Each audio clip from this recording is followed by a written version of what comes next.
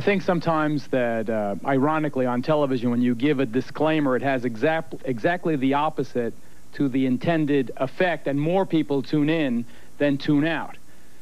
I'm going to say this as straight as I possibly can. I am begging you, if you're a parent and you've got kids there, that this subject is just too upsetting for your young children. Please get them out of the room or change the station. We urge you to exercise parental discretion. It has been established, as you have already seen on this program, in courts of law now, that human sacrifice is sometimes an element in rituals performed by people calling themselves Satanists. There is no longer any doubt about that, though just how often it actually is done is obviously impossible to know. The ideal sacrifice, we are told, apparently requires babies. And there are those people in satanic sex, including mothers who have belonged, who tell of babies being bred for sacrifice. Take a look, please. Read what they do, Guy. They use blood in their rituals, and the blood that has the most power is baby's blood. In the classic horror film Rosemary's Baby, Mia Farrow is drawn into the clutches of a satanic cult and is married to the devil. This is no dream. This is really happening. She conceives the Antichrist, providing the group with a living symbol of Satan to be worshipped and adored. God is dead! Satan lives! As sickening and unbelievable as it sounds, bearing children for use in satanic rituals may really be happening. My daughter, who I named Wendy, was sacrificed at birth with an upside-down cross and then taken outside and buried. My son, they kept and let live till 2 years old, and then he was sacrificed. Michael and I had a son, and he was dedicated to Satan at birth, and at 6 months of age, he was sacrificed to Satan. It is most common for the heart to be taken from the child and offered to Satan. These women say they speak from personal experience. They claim to be breeders, forced by covens to bear children, both as a way for the cults to get new members and to find fresh victims for ritual murder. Did you give birth to infants who were sacrificed? My first two. Were sacrificed? Were sacrificed. I was told it was the highest honor I could ever do as a woman, was to sacrifice my first two.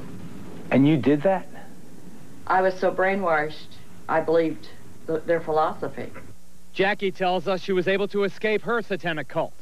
Today she helps other women, like Donna, who are trying to break free. You killed your babies? Take the skin off. You skin the baby? You take the baby's skin off? Do you feel remorse? Have you told the police? I had to do what I had to do, or I'd be killed like the babies that they made me watch killed, and that they put in my hand. They said, "Obey, or this is you." Jackie, you have some pictures drawn during the therapy sessions by the people who've been through this. Why don't you show me some of them? This picture is a person remembering skinning children and babies and hanging it out to dry. And skinning them, taking the skin off alive while they are alive, and skin them until they die. And that's how your babies died? They took a little patch about 3 by 4 off of her stomach, skinned her, and said, "We'll skin you all the way if you talk or cry." You learn not to cry real fast. I don't cry. For their part, mainstream Satanists strongly deny these gruesome allegations. Zena is the daughter of Anton LaVey, founder of the modern-day Church of Satan. That's a popular misconception, too, is that children are sacrificed at the altar, that animals are used for sacrifices. And it's a horrible, horrible misconception. This is real hard for the police because they can never find proof, and that's because the bodies are sometimes consumed for communion, sometimes burnt, sometimes put in concrete. For proof, the women offered a few grisly photos. But as the Satanists are quick to point out, the images of death and decay are impossible to verify. These middle-class housewives that are worried that we want to abduct their children are barking up the wrong tree, because we wouldn't want anything to do with their whole mediocre and corrupt lifestyle. Because the charges are so bizarre, most mental health professionals distance themselves from the entire area of Satanism. But here in Denver, Colorado, the Bethesda Psychiatric Institute has become the first in the country to devote an entire department to treating the victims of ritual crime. Can we believe these stories of sacrifice? I believe we need to believe them. They sound bizarre. They sound beyond the capacity of human beings. But the stories we receive are tremendously consistent. Is this an epidemic? I believe involvement in Satanism is increasing. I believe it is present in many communities around our country, and I believe it demands our attention. But somebody is apparently trying to discourage scrutiny. We've talked to therapists who treat ritual abuse victims, and they tell us of the threats they've received. I have direct knowledge of both death threats on a therapist and an attempt to end that therapist's life, which was unsuccessful.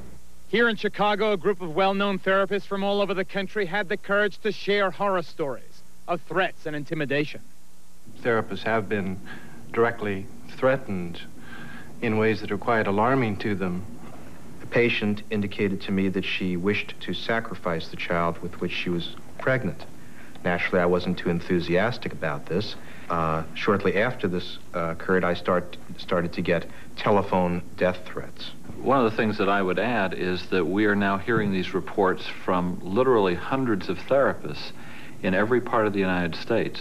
Someone out there is telling us to back off. Still, the greatest toll seems to be on the women who say that they have bred babies. Babies that were sacrificed for Satan. I will probably have nightmares tonight about it, as I have about my Joey that I have been talking about. I wake up screaming for him now in the middle of the night. I dream that he's lost and I'm trying to find him. Sickening, so incredibly outrageous, so incredibly unbelievable. But Zena LeVay, are these women lying? You have to understand that everything, every single thing you've given as examples of Satanism here are completely from a Christian standpoint. That everything you've put forth as being considered satanic is not considered satanic by my standard or my definition of Satanism. Are these women lying? Well, have the bodies been found? Where are they? Cheryl Horton, who joins us via satellite from Los Angeles. Cheryl Horton. Zena LeVay, a Satanist who A, points out that this is not in keeping with her teaching, but B, says, where is the proof? Where is the proof? Why is there no proof if what you're saying is true? Hi, Geraldo. There's no proof for a fact of one thing. They burn the bodies. They either do that, they'll chop them up and dump them in the ocean, or they'll pour them in concrete, or they take and they use them for communion and eat them and then make bones out of the tools. Cheryl, listen. These people are doing murders. Let me interrupt you. Cheryl, please, let me interrupt you.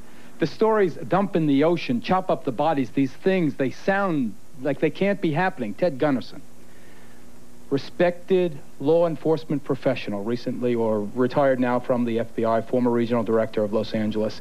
Do you, sir, believe that these dreadful allegations of babies being sacrificed are true? I absolutely believe it, without any doubt.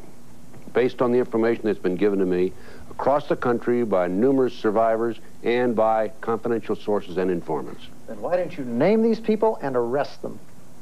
Never a name, never an arrest. These women come out of a group and they insist that they know the people in the group, and yet they do not identify these large mysterious cults. Name them and arrest them and get them off the street. Does he not make a valid point? He makes a valid point. The problem with that is, number one, police officers don't believe it. I may believe it. You may believe it. Some people in your audience may believe it. They don't believe it. Number two, if you decide to investigate these people, you have to, number one, handle it from an undercover operation. If you put an undercover operation into effect, then you have, in a sense, your own police officers become involved in these heinous crimes, and they are, of course, become murderers. And in addition to that, if you do decide to investigate these people, there's a lot of work. And many law enforcement officers are apathetic and don't want to get involved. Ladies and gentlemen, you have heard this. The debate here could rage over this issue alone for hours and hours and hours. Michael Aquino is right when he says there have not been any successful prosecutions for this horrible allegation. Ted Gunnarsson is a sincere man with a good reputation who says that there are difficulties in the prosecution. Still, the point is it has never been proven in a court of law. Obviously, it needs more investigation, but if these things are happening, then there should be a national task force of federal and state and local cops working together to prove or disprove. Because this is just unacceptable, this impasse. Coming up, we're going to have warning signs you should watch for, parents, and all of our guests will be available for a final discussion about Satanism after this break.